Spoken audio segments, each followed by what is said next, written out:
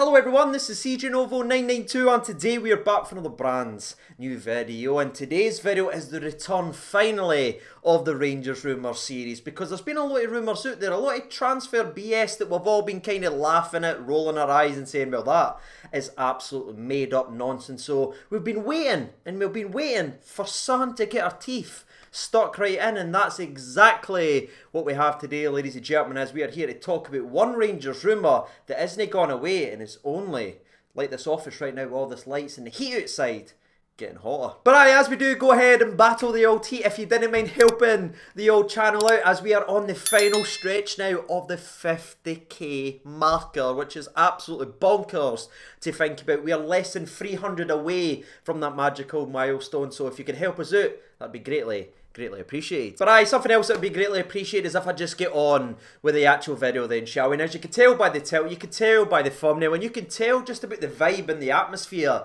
about the place. We are here to talk about the one, the only, Joey Veerman. Now, as always with these types of videos, we will try to break down as much as we can about the player, the rumour, and if there is anything in this at all, ladies and gentlemen. But before we do get to whether or not we think there is anything in this, let's go and check the player profile. Let's check the old footballing CV and discuss the old competition for places and see if this rumour should be. Starting off with the old player profile, Joey Veerman is a 22-year-old 6'1" centre defensive mid slash centre mid slash play wherever you want, son, because you're that good at kicking the old football around. The man is primarily a right-footed player, but he's very comfortable on his left. He can ping it, he can pass it, he can skill it, nearly as comfortable on his left-hand side as he can on his right. Now, some of you may have just heard me say CDM there, and some of you have got the fear thinking, wait a minute, CJ, I thought this guy was going to get us goals. I thought this guy was going to go ahead and get us assists. Don't worry, that's exactly what this man does, because yes, he may line up in the CDM role over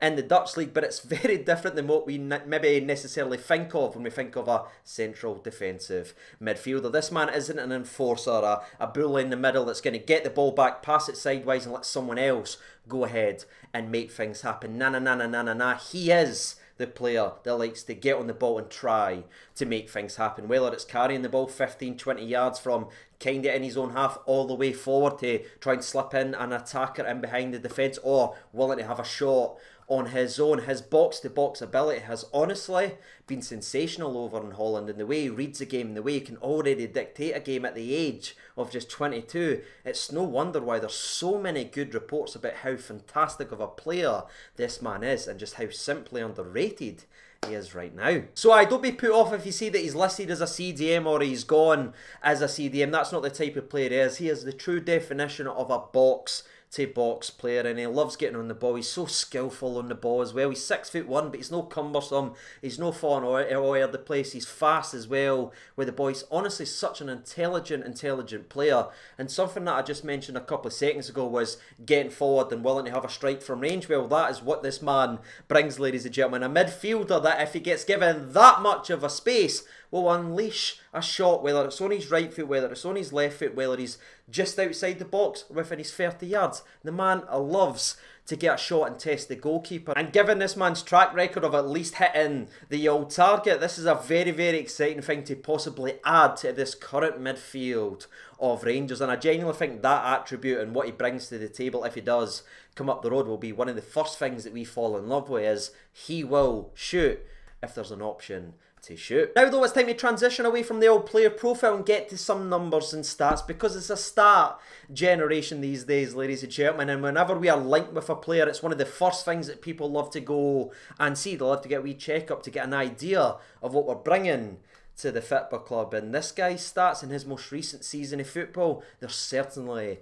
a lot to love, because last season he played a total of 35 matches in all competitions. This man scored 9 goals and got 11 assists, people. That is 20 goal contributions in 35 games from the centre of the old park. Oh man, the plums are plumping. But those incredible stats from last season doesn't even paint the full picture. We need to go a wee bit deeper here on the old channel, because something that I think is worth noting about last season for Joey Veerman is the fact that he didn't always play in his best area in the park, which is again central, whether it's CDM or centre mid. He also played 8 games as a left winger and 2 games up fuller up the park just behind the old striker. But what's so damn impressive about this laddie is it doesn't matter where you play him, left wing or just behind the striker, he's either scoring or assisting in every position that he played last season.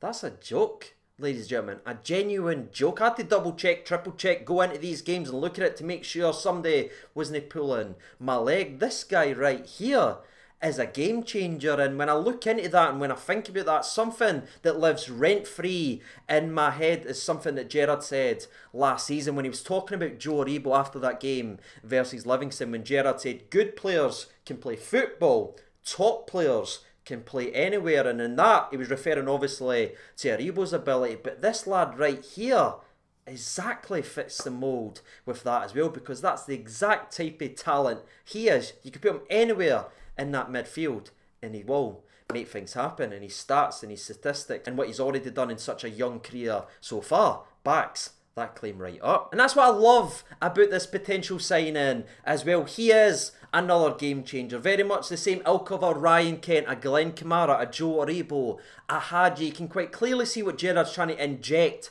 into this Rangers team and what he likes from his players. Players that aren't just going to play their single role and just stay that. No, he wants players that when they go over that white line can go where they need to go to make things happen when it's needed in a game. And again, he's cut from the same cloth as every single one of them. And adding him to that midfield, if we can keep all those pieces, oh man, the plums are about to plump off. But I need to pull in the reins a little bit. Sorry, I'm getting a wee bit distracted in how talented this man actually is, because we're supposed to be talking about some numbers and stats. So let's pull in the reins a little bit and take a step back and look at this entire man's footballing CV. Again, at the age of just 22 years old. He has played 142 professional matches in which he has scored 26 goals and has 28 assists, which again is very encouraging to read. But you know, son, as we try to always give you a wee bit more information on the channel, again, we need to go deeper into those stats, because a lot of those games are actually second division football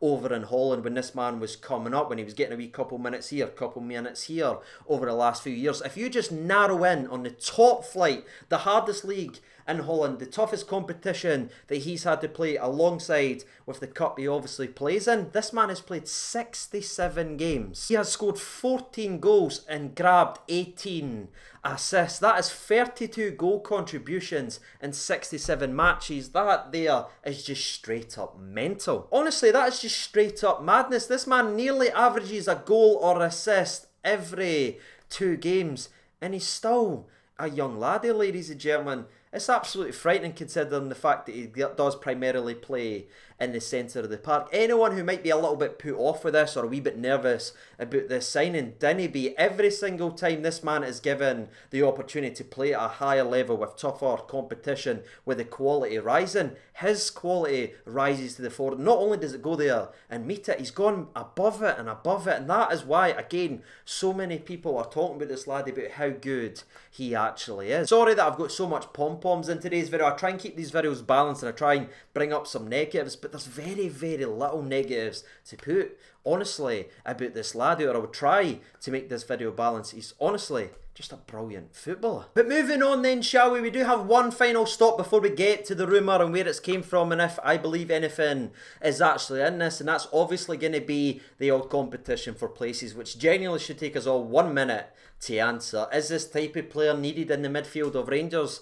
Absolutely, ladies and gentlemen. This is the type of marquee signing that you need at a football club. And I think if you look over the years what Steven Gerrard's done, he's usually had this signing. He's obviously had Ryan Kent for the wingers, he's had Kamara for the attackers last season, he's had Hollander in the back line. There's usually been that guy signing with a wee bit of money, and this one right here looks to be our one if it are able to get him up the road. And people can talk about the numbers and that in our midfield. Well, look at last season when injuries, suspensions and everything happened. We were down to bare bones. If you're adding mere quality, the likes of Lundstrom, and you're talking about Veerman in replace of guys like Zonga, who unfortunately couldn't go ahead and make it, that is, for me, is sensational business and planning from Mr. Ross Wilson and Steven Gerrard. And I think if you look at the midfield now of Rangers, you've got the likes of Namdi Ofabor adding the defensive strength. You've got Davis, who is honestly just a guy there that just sits there with the orchestra. You've got Scotty Arfield, when he's able to get on that park, he can add and attacking threat. You've got Ryan Jack now back fully fit for the first time in about 18 months now. He's cleared from the surgery. Glenn Kamara, Joe Aribo, and of course in that central position, Hadji.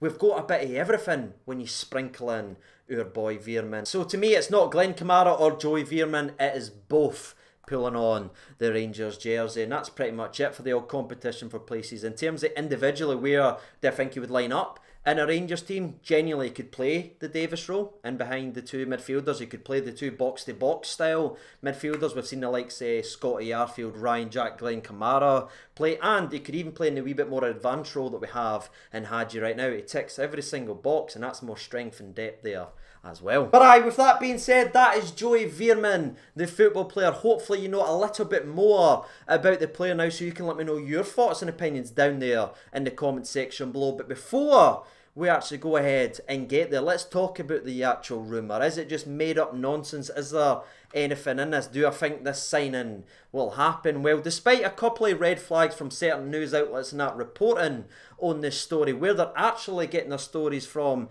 seems to be pretty solid, and you're getting a lot of people, and like what I said with the Sakala one as well, when there's so much smoke and it's over such a consistent amount of time, there's usually a wee bit of fire. This isn't one that's just came up over the last 2 weeks because there's no football behind. This story didn't come about because the Euros ended and they need to sell clicks or anything like that. No, this has been going on months and months, and instead of getting quieter, it's getting louder, and that for me, along with everything I've said in today's video about how talented of a footballer he is and how much he would fit with what Steven Gerrard has brought in to the football team, makes me think there is something in this, ladies and gentlemen. And genuinely, I wouldn't be surprised to see Joey Veerman within the next week holding up the old Rangers shirt. Now, a potential spanner in that works of the dream signing of Joey Veerman is of course the moolah that it would cost us. We've obviously rejected a bid from Italy, which was rumoured to be about £5 million and everything like that. So it is going to cost a little bit